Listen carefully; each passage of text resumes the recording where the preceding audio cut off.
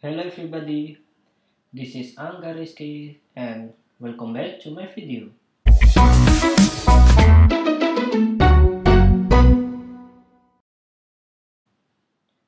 In this video, I will show you about the Codelite. Okay, what is Codelite? Okay, we go back to homepage. Codelite is IDE, free, open source, and this is useful for C, C++, and PHP, and Node.js. Okay, this is open source. You must remember it open source. You don't need to pay it for developing about your application. 100% it's all free. Okay?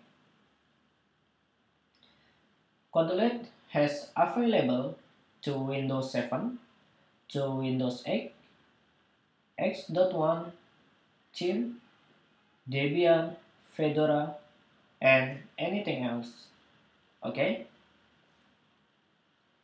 If you are using the Windows, you can select one from them, and at this moment I'm using the MacBook, so I can using the Mac Home XX. Okay, and if you are using the Linux, you can using the Arch Linux, or you can using the FreeBSD. Okay,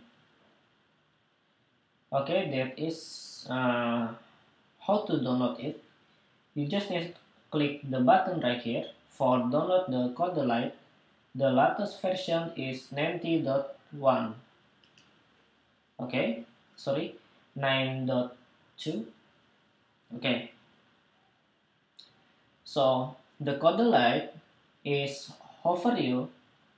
The Codelite is overview about the payment.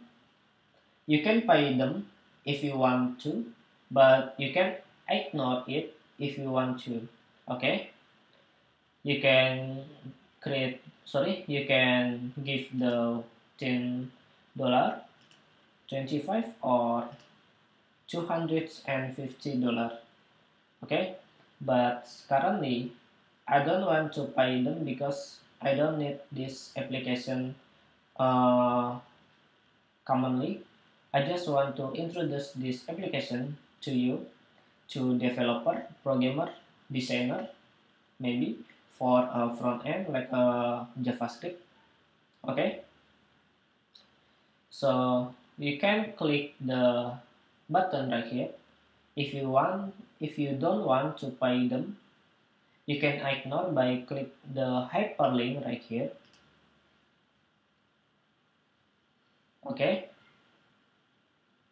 so you will see the so much option right here. You can download for Ubuntu, Windows, OS.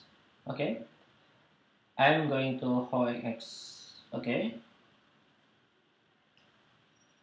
I have downloaded it, and the name is codelite.app.tar and .gz. Okay, and double click right here,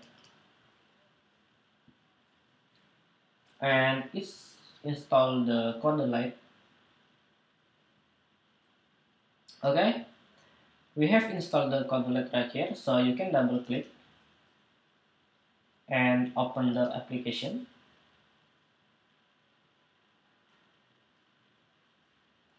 Okay, so this waiting for our project. Okay, and here we go. This is our dashboard, and oops. Okay, we have the notice right here. A new version of Codelite is available for download. You can download or ignore. I choose the no, and now I need to maximize the workspace like this. This is Codelite IDE for C, C++, PHP, JavaScript, or Node.js. Okay, so I will show you how to create the new project in this application. It's hard, but you can watching carefully. Okay, so the first thing you need to do is only going to workspace, new workspace, and this is for C++ or PHP. I'm going to C++. Okay, and give your workspace name is